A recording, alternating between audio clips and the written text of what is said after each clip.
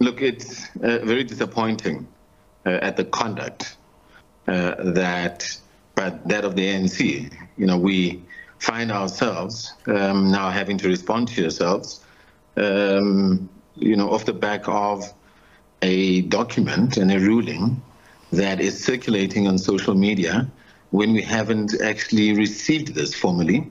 Neither President Zuma, Comrade Tony Ngeni, or even our legal team has had sight of any formal correspondence.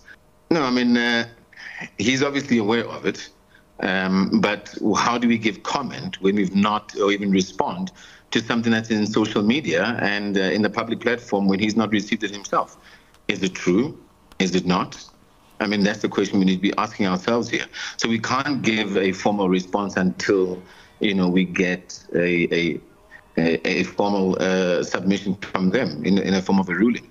Well, President Zuma, I mean, when he made the statement on December 16, 2023, he stated clearly and categorically so that he's a member of the ANC and that he'll die a member of the ANC. But he's got the right to vote and campaign for whichever party that he so wishes. And he's, in this case, as you know, it's public knowledge, he's the president of Umkhonto we Sizwe.